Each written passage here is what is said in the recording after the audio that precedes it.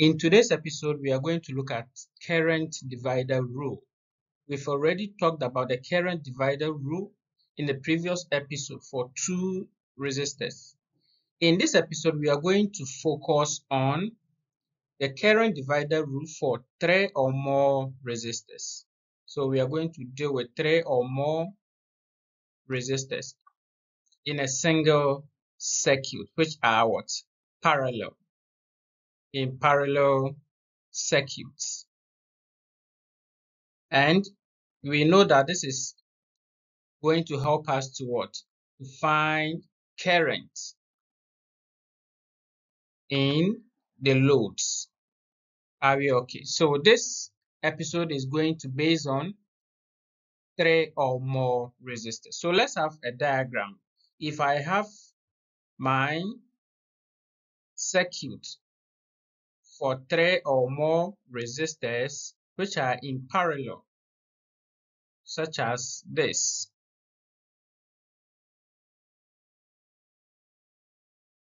So with this, I'm having my voltage source.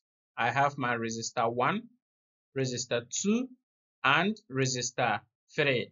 So let's have the current IT, that's the total current from the source. Now, this current is going to divide itself into 2 here. So one, let's call this I0, and there will be a current I1 here. And this I0 is also going to divide itself here. Let's call this I3, and the one through this as I2. So now, current through the loads IT is equal to I1 plus I2 plus I3. This current. So how do we know the value for each of the current I1, I2, and I3? If they are two resistors, we already talked about how to use the current divider rule. But here, if it is 3 or more, how do we go by it? So this is 3 resistors. In such cases, our I1 is going to obey this formula. We are going to use 1 on resistor 1. Everything on 1 on resistor 1 plus 1 on resistor 2 plus 1 on resistor 3. Everything multiply the total current. So this is the method for finding current I1. It applies to I2 also. I2 is also going to be 1 on which resistor? Resistor 2. Everything on 1 on resistor 1 plus 1 on resistor 2 plus 1 on resistor 3. Multiplying the total current. The same thing for resistor 3, which is also going to be 1 on resistor 3, 1 on resistor 1 plus 1 on resistor 2 plus 1 on resistor 3, multiplying the total current. So these expressions should help us to calculate for the individual current in each of the branches when we have 3 or more resistors in a parallel circuit. Are we good? So if there are 4, let's assume if we have 4 resistors, how are we also going to find this? So in a situation such as this is a circuit where we have 4 resistors. So I have resistor 1, resistor 2, I have resistor 3, and this is resistor 4. So my total current IT is moving. There will be a current in R1, R2, R3, and R4. So let's call this current I1. Let's call this I2, I3, and this current I4. Are we okay? So the current divide here, let's call it I0. Let's call this I double naught, and this is the same as I4. Are you okay? So this is the same as I4. We have 4 currents where our IT is the summation of I1 plus I2 plus I3 plus I4. Now, if we want to use the current divider rule to find the current passing through the first branch, that's the resistor 1, the same approach we used here, we are going to have I1 should be equal to 1 on resistor 1 because we are talking about the first resistor. Everything on 1 on resistor 1 plus 1 on resistor 2 plus 1 on resistor 3 plus 1 on resistor 4. Then everything multiplying the total current. The same thing for I2 is also going to be 1 on resistor 2, everything on that.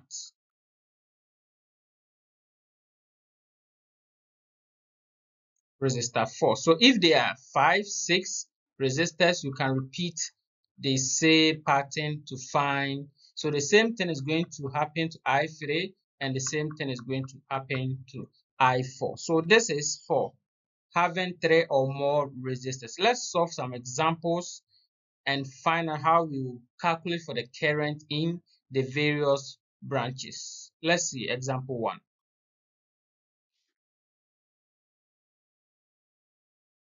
Now, find the current I1, I2, and I3 from the circuit.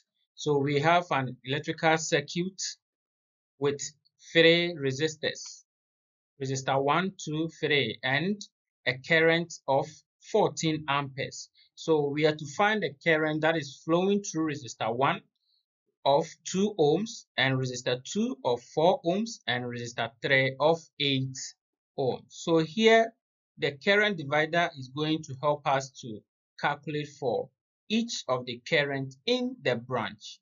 So now let's write down our parameters.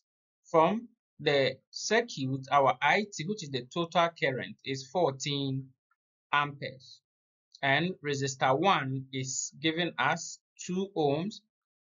Resistor 2 is 4 ohms. We have our resistor 3 as 8 ohms. And we are looking for I1 unknown, I2 is also unknown. Then our I3 is unknown. So straight away, we know that for 3 or more resistors, the current divider is going to be in this form. Now, I for 1 is going to be 1 on R1, everything on 1 on R1 plus 1 on R2. Since we have 3 of the resistors, R3, everything multiply the total current. So this is the formula for finding current I1. So we can put in the values and get I1 should be 1 on resistor 1, which is 2 ohms, 2. Everything on 1 on resistor 1, 2. 1 on resistor 2, which is 4, and 1 on resistor 3, which is 8. Multiplying the total current of 14 amperes.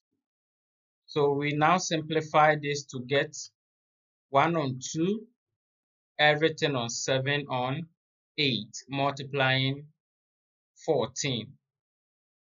Now, if we do our mathematics, then our I1 is going to be, so half multiplying 8 on 7, multiplying 14.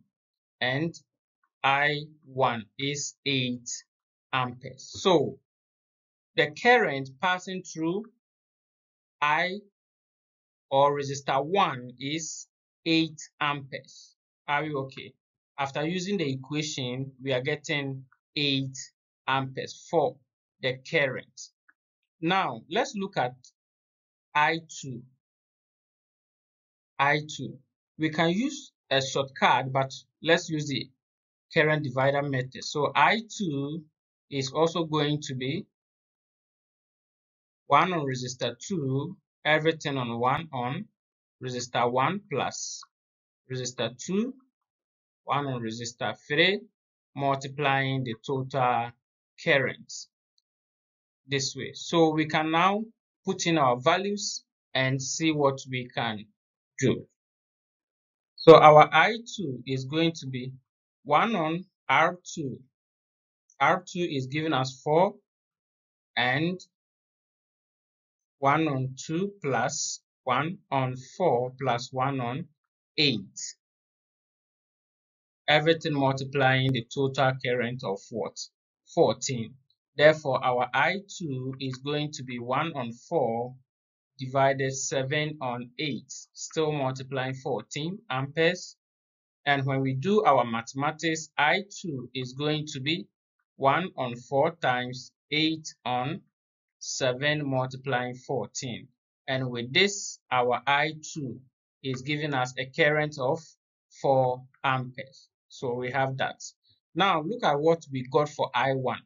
I1, the current is 8 amperes and the resistor is of resistance 2 ohms. And look at I2, which has a resistance of what? 4 ohms. So what do you see? R2. You can see that R1 is 2, and if R2 is doubled, the current is going to be half of I1. You can see that for 2 ohm resistor, the current is 8. Now we increase the resistance to 4, and it is going to have the current. So that should help you in an objective approach. So our I3, we can now say IT is equal to I1 plus I2 plus I3, where our I3 is going to be IT minus I1 minus I2. We already have this, which the total current is 14 minus I1, which is 8 minus I2, which is 4. And with this, we are going to get 2 amperes for this I3. Are you okay? So now we have the current for each of the resistors. I1 is 4 amperes, I1 is 8 amperes, I2, which is 4 amperes, and I3 is what? 2 amperes. Now check the resistance. This was corresponding to I1, which is 2 ohms. We now increase it to 4. The current is halved. Now we now increase it to 8. The current is again halved. So the increase in the resistance will be decreasing the current from the Ohm's law, which says IR. So our I is going to be V on R. Let's check out for example 2 and see how best we can solve that. So example 2. So calculate the current in each resistor. We have our diagram with 4 resistors, each with 8 resistance, and we are to calculate for the current I1 through resistor 1, I2, resistor 2, I3, and I4, given the total current of, we have 15 amperes. So now we can list our parameters and start solving. So with this, we have our IT, which is the total current, as 15 amperes. And also we have the resistor 1 through which I1 is passing as 12 ohm. Our resistor 2 is giving us 24 ohms. We have resistor 3 as 16 ohms. Resistor 4, which is 8 ohm.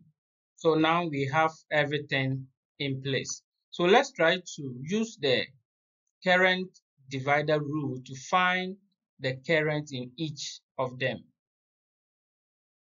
And we know to find the current in I1, that is going to be 1 on R1, everything on 1 on R1, plus 1 on R2, plus 1 on R3, they are 4, so plus 1 on R4, multiplying IT, the total current. So for I1, that is going to be 1 on resistor 1, which is 12 ohms. 1 on 12, everything on 1 on 12 for resistor 1, resistor 2, 1 on 24, plus resistor 3, which is 1 on 16, resistor 4, 1 on 8, multiplying the total current of 15 amperes. So now we try to simplify this. We are going to get a 1 on 12 still divided by, you solve the denominator, you're going to get 5 on 16 multiplying our 15 amperes. So in simple terms, I1 is going to be 1 on 12 times 16 on 5 times 15 amperes, leading to get I1 as 4 amperes for the current. So in the circuit, our I1 is 4 amperes. Are we okay? And you can see that the resistance of resistor 1 is 12 ohms. Now we have to find I2. I2 is unknown, and checking the resistance of R2, it is what? 24 ohms. So if now a resistance of 12 ohms is giving us 4 amperes, here in I2, we've doubled the resistance, meaning it is going to have the current. So meaning we can say our I2 is straight 2 amperes. Since the resistance is what? Doubled, it is going to be 2 amperes. But you can still go by the current divider approach. But using this rule, you can also get I2 to be 2 amperes. So now I have my I2 to be 2 amperes. Let's look at I3 and calculate. So my I3, I'm going to use the rule again. So I3 will be 1 on R3 on 1 on R1 plus 1 on R2, 1 on R3 plus 1 on R4. Everything is multiplying the total current, meaning I3 is going to be now 1 on 16 over 1 on 12, 1 on 24 plus 1 on 16 plus 1 on 8. Everything multiplying the total current of 15. So this is going to be I3, 1 on 16 divided by 5 on 16 multiplying 15. Now when you get here, it is just mathematics, so you can just use your calculator and solve for the value, which is 15. So here from the calculation, my I, so this will cancel this can take here 3 multiplying 1. So I3 is 3 amperes. Are we okay? Now we have I1, I2, I3. You can still find I4 using the same current divider approach, but we also know that I total is the summation of I1, I2, I3, and I4. Now we know this 3 and we know IT. So our I4 is giving us the total current minus I1 minus I2 minus I3, which means I4 will be 15, which is the total, minus I1, which is 4 amperes, I2, 2, and I3, 3. So in all, our current I4 is 6 amperes. Are we okay? So this is for the current divider when we have 3 or more resistors. Thank you for watching this episode. Subscribe to the channel, like the video, and drop your comments. Thank you for your time.